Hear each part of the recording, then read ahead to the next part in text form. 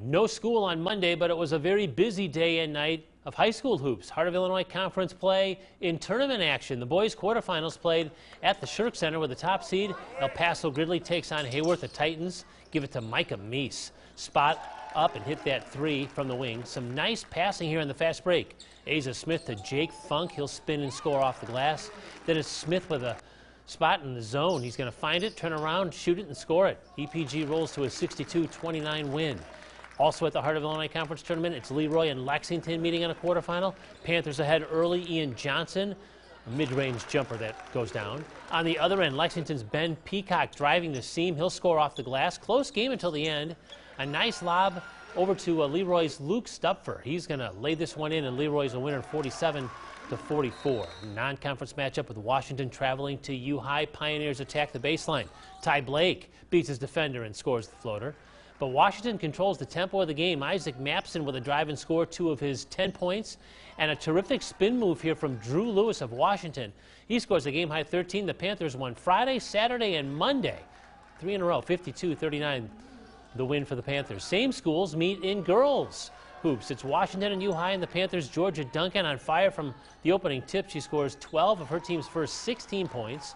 U-High with a nice inside-outside move here. It's a kick out to Kayla Peterson. She buries the three from the wing. But it's Washington coming out on top. Carly Vaughn, a three-ball of her own. The Panthers win at U-High, 49-31.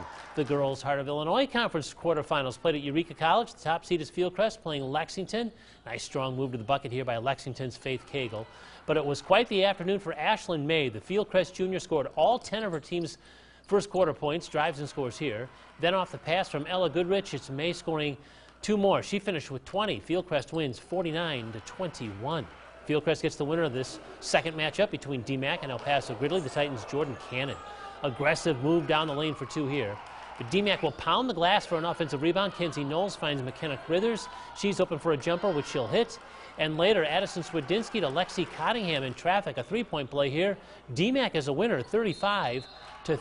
Also at the Heart of Illinois Conference Tournament, Tremont and Tri-Valley. Tremont goes inside to Erin Pulliam, patient, and she'll score from the far block.